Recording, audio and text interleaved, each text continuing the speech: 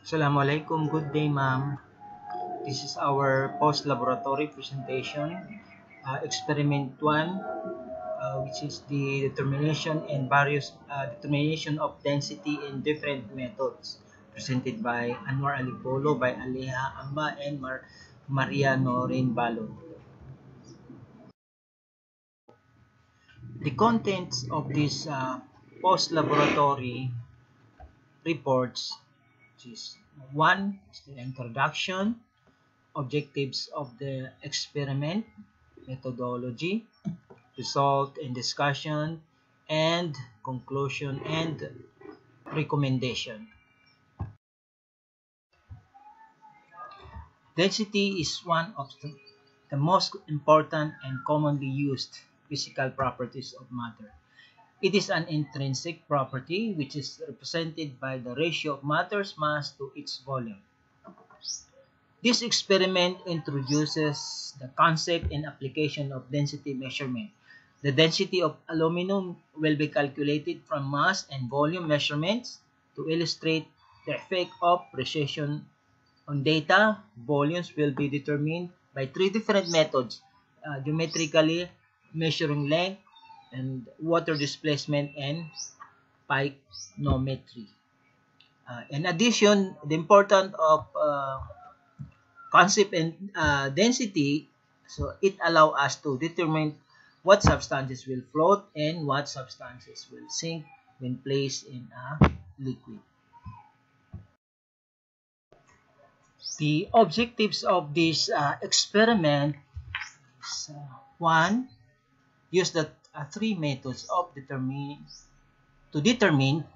the volume of aluminum cylinder. Use measured volume to calculate densities and evaluate the result using error analysis. Okay, so the material we use in the experiment, we have the aluminum cylinder, vernier caliper, roller, electronic balance, digital thermometer, 50 ml graduated cylinder, 100 ml Erlenmeyer flask, medicine dropper, and marker. The procedure of the experiment. So first, we determine the mass of aluminum. So we obtain an aluminum cylinder from the reagent tray, and we record the mass of the cylinder on the electronic balance. Part 1, determining the volume of geometry using roller. We measured the diameter and length of each cylinder using a roller. Also record the values. After that, we measure the diameter and length of each cylinder using the digital vernier caliper. And part 2, we determine the volume by volume displaced. We put enough water to cover the metal cylinder into 50 ml gravity cylinder, and we record the volume. Then after that, the graduated cylinder is not very precise. Carefully slide the metal cylinder to the side of the graduated into the water to avoid the breaking of the graduated cylinder. With the metal cylinder completely submerged, we record the new volume. Part 3, determining the volume by pycnometry. We filled a 400 ml beaker with water and measure its temperature using a digital thermometer. Use this water throughout the experiment. After that, we make our pycnometer. We draw our ring midway of the neck of a 100 ml Erlenmeyer flask with a waterproof marker shown below. After that, we inverted the flask on the table, hold marker on the top of something solid, and rotate the flask while marking the neck up at a constant height. Good day, everyone, and good day, ma'am. Allow me to present the results and discussion in our Experiment 1. The Table 1, or the mass of aluminum cylinder. Table 1 shows the mass of the aluminum cylinder samples measured in 2 trials. The average weight is 2.4588 grams, and the uncertainty in measuring weight of the cylinder is positive negative 0.01 gram. Okay, now let us proceed to Table 2 in determining the density of the aluminum cylinder. Table 2 represents the measuring of the diameter and length of each cylinder using the ruler. The diameter is 0.895 centimeter, while the length is 8.315 centimeter. The uncertainty in measuring length with the ruler is positive negative 0.05 centimeter. The uncertainty in measuring the volume with the ruler is positive negative 0.04 centimeter. To determine the density of the cylinder, we calculated the average density obtained from 2 trials. Trial 1 obtained 0.47 gram per cubic centimeter, while trial 2 obtained 0.49 gram per cubic centimeter. So the average density of the cylinder was 0.48 gram per cubic centimeter. To get the percentage error of the 2 trials, the percent error is equal to true density to be subtracted by the experimental density divided by true density and multiplied by 100%. So now the percentage error is equals to 82.22%. Let us now proceed to Table 3, or the volume by geometry using the vernier caliper. So in our experiment, we use the digital vernier caliper. By measuring the diameter and length of each cylinder using the digital vernier caliper taking 2 trials.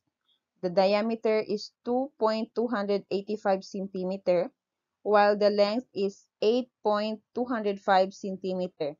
The uncertainty in measuring length with a vernier caliper is positive negative 0.002 centimeter. The volume of a cylinder with a vernier caliper is 33.64 cubic centimeter and has an uncertainty of 0.002 centimeter. To determine the density of the cylinder, we calculated the average density obtained from 2 trials. Trial 1 obtained 0.07 gram per cubic centimeter, while trial 2 obtained 0.0007 gram per cubic centimeter. So the average density of the cylinder was 0.07 gram per cubic centimeter. And the percent error is equals to 97.31%. Lastly, Table 4, or the volume by displacement. Determining the volume of 50 ml graduated cylinder. Table 4 shows how to determine the volume of 50 ml graduated cylinder by putting the aluminum inside it. We calculated the initial and final volume obtained from 2 trials. Trial 1 obtained 50 ml, while trial 2 obtained 50 ml also. So, the final volume of the cylinder was 71.78 gram per cubic centimeter. And the percent error is equals to 39.26%. So, good afternoon, ma'am. So, I am Maria Noren Balot and I am tasked to discuss the results and discussion specifically in table number 5, the conclusion and the recommendation. So, let's proceed to table number 5. Table number 5 represents the volume of pycnometer using 400 ml beaker. We get the weight of the beaker with water in 6 trials. So, the data are 47.04 grams, 47.02 grams, 47.01 grams, 47.08 grams, 47.03 grams, 47.08 grams, with an average of 47.06 grams. So, um, in standard deviation, we got 0 SD since as we observe that the data are close to each other. So the next part is the weight of pycnometer, the water, and the aluminum. So also, we perform 6 trials, and these are 440 grams, 441 grams, 439 grams, 440 grams, 441 grams, and 440 grams. With an average weight of the pycnometer, the water, and the aluminum is 440.17 grams. Also, we got zero standard deviation since as we observed that um, the data are close to each other. So next is the mass of water removed. So also we perform 2 trials. So the data are 153.8 grams and 153.7 grams. So for the continuation, so the temperature of water, so we use the thermometer in getting the measurement of the water. So we got the 24 degrees Celsius and 23.9 degree Celsius. So for the density of water, so we got the data 0.1189 grams over ml. And to get the volume of water removed, we have the formula mass of water removed over the density of water, and we got the answer 1303.39 ml. So for the uncertainty and measuring volume with pycnometer, it is given that we have positive, negative 0.01. So next is the density of cylinder. So we also perform 2 trials there. So we have 4.40 grams per cubic centimeter and also 4.40 grams over cubic centimeter. So the average density of cylinder is 4.40 over cubic centimeter. So for the percentage error, we got 62.96 percentage error since we have lots of sources of errors, and I think the main source of error that we had is the human error. Maybe the wrong measurement of the um, tools or the equipments.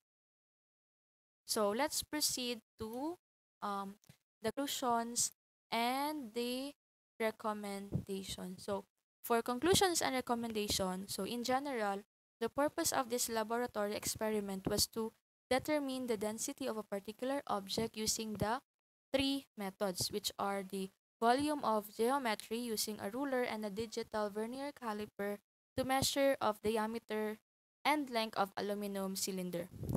Next is the volume by the displacement using a 50 ml graduated cylinder to get the final volume and average density of the aluminum cylinder. Lastly is the volume by pycnometer using 400 ml beaker and the digital thermometer to get the density of the cylinder. So the three results of the methods varied largely, one of which can be caused by the lack of precision of the analytical balance beam, and the human errors such as incorrect or inconsistent readings and interpretations of results might also cause these slight disagreements between the standard and the experimental value. So temperature is a vital factor that could affect the results of the experiment. Hence, this must not be neglected. Nevertheless, the method of using pycnometer to measure the density of the liquids and water displacement method for the irregularly shaped solids yields accurate and reliable result. So that ends our presentation, ma'am. So, thank you for listening and have a nice day.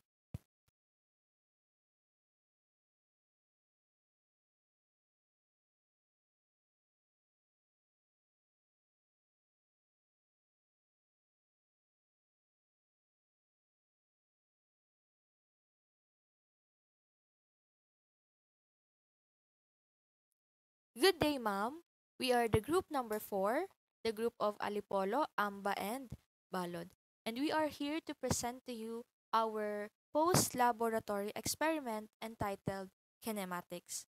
I am Maria Noran Balod and I am tasked to discuss to you the introduction, the objectives, and the methodology of our experiment.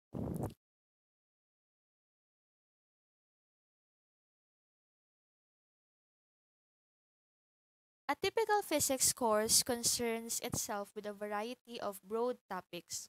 One such topic is mechanics. It is the study of the motion of objects.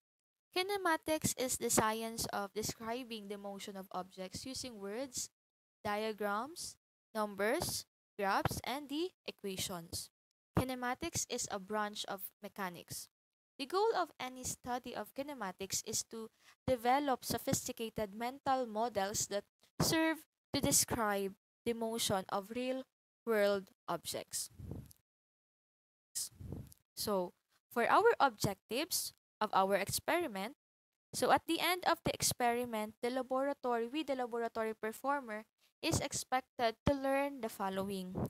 First is to determine the validity of the kinematic equations for a toy car rolling down a ramp.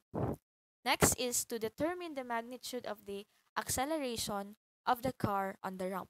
And lastly, the third one, apply the second kinematics equation to calculate the time it should take for the car to roll. So, so for the methodology part, so we have the materials. First is the toy car with a low friction wheels, a ramp toy car ramp model, the with a protractor in it, and lastly is a stopwatch or a cell phone with a stopwatch function. So for the procedure, first is to set up a ramp system, mark a line at the starting point and at 0.50 meter from the starting point up to the finish line. So with a protractor, measure the angle of the ramp 15 degree, 10 degree, and 5 degree. So if a protractor is not available, use a ruler to measure the height and the length of the ramp to calculate the angle trigonometrically. So using our stopwatch, we measure the time it takes for the car to roll 0.50 meter down the ramp. So make sure the car is released from ease at the exact instant the watch or the stopwatch started. It may help to hold the car in place with a pencil and pull the pencil away from the car to allow it to roll. Holding the car on the top can cause the release to inadvertently push the car slightly up the ramp upon release. Whatever method, make sure that the car is released from rest. Stop the watch the moment the 50 centimeter mark is reached. Repeat the trial 2 more times at the same angle. So average the 3 times and record the average in the data table below. So we repeat the procedure for the 7 trials, all at different angles. Use angles between 5 degrees and 15 degrees. Based on the results, this table shows uh, trial 1, which is 15 degrees ramp angle, and the average measured time 0.69 seconds. So in trial 1 alone, we performed 3 trials to get the average. For example, in trial 1, first trial, we get the time of 0.71 seconds. Trial 2, 0.70 seconds. And trial 3, 0.67 seconds. Then get the average. So the average is 0.69 seconds. The calculated time, we use the formula or equation in the found in the experiment number 2, which is the kinematics formula, and get the calculated time 0.66 seconds, and the percent difference is only 3%. Okay, so trial 2 up to 7, the same procedure or the same method in trial 1. You have to get the average measure as well as the calculated time using the kinematic equation and the equation, the percent difference found in the experiment number 2. So this result showed that acceleration of the car undergoes is related to the gravitational acceleration, related to the gravitational acceleration. Although the car is not sliding down the ramp, its acceleration is very close to that measure when frictionless or neglect the friction sliding happen. So the magnitude of the acceleration of the car on the ramp can thus be calculated by the equation in the found in the experiment number. Okay. Let us continue the results and discussion, specifically in the error analysis. Errors are differences between observed values and what is true in nature. It causes results that are inaccurate or misleading and can misinterpret nature. Errors are not always due to mistakes because there are two types of errors. One is the random and second is the systematic. Random error occurs due to chance. There is always some variability when a measurement is made. It may be caused by slight fluctuations in an instrument, the environment, or the way a measurement is read that do not cause the same error every time. On the other hand, systematic error gives measurements that are consistently different from the true value in nature. It is one of form of bias. Common sources of error include instrumental, environmental, procedural, and human. And one factor that we think in which it affects a result is human error. Human error is due to carelessness or the limitations of human ability because we use stopwatch in our cell phones. Maybe we use it with biasness. Error cannot be completely eliminated, but it can be reduced by being aware of common source of error and by using thoughtful and careful method.